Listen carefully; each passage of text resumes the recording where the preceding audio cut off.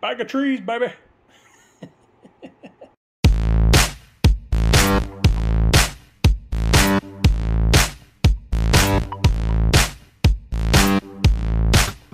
Okay, I know this has been done bajillion, trillion, gazillion times on YouTube with miniature wargaming.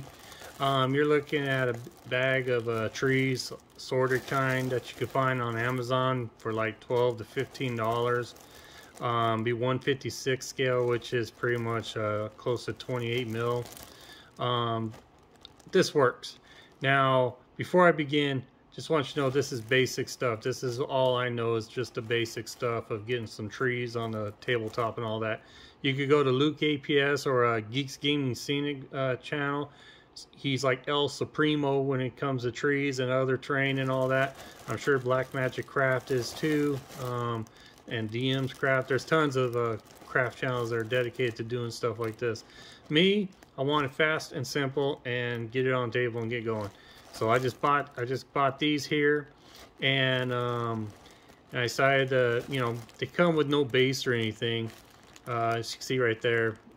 So you have to make, you know, put them on a base and all that. So what I did was throw that over there, and here's an example right here. Kaboomy! So as I put them on a 25 millimeter base. And then I gone ahead for weight. I put a 1-inch washer on the back, so it makes it a little bit more sturdy, more weight, so it'll stand on the table a little bit. You know, you still knock it over, but you know, pay attention to what you're doing. You know. So, anyways, and then all I did is I spray matte spray on it to try to give it, you know, to stay, you know, stiff, sticky, whatever you want to call it. So. But, and that put the Geeks Gaming Scenic on the base there too. So, you know, good old PV glue, whatever. And then that, and then matte spray, and then it's secure. But, yeah, that's the easiest way I know. And, look, I already got a little fuzzy on there. But anyways, yeah, I don't understand the little top that they have on here, but you know what? A tree is a tree. It looks like a tree. It's going to work on the table. So I did one right there. I'm still in the process of doing more of these because I'm trying to get my fantasy game going. I will use the Fistful of Lead game rules. And there's another one. Here's another one. And here's another one. I mean, I got quite a few of them. You know, you see one tree, you see them all pretty much. If you notice, I have a couple dead trees I did, which was actually I just used the sticks from a mesquite tree and whatever. You know, Mother Nature provides the best. So those are the ones I've done so far. And then I've gone ahead, you know, I noticed, you know, guys on the miniature wargaming on their tables, they do clumps of trees or a grouping of trees. So I did one, and I used a good old typical old CD for a base, and put 3 of them on there. Ta-da!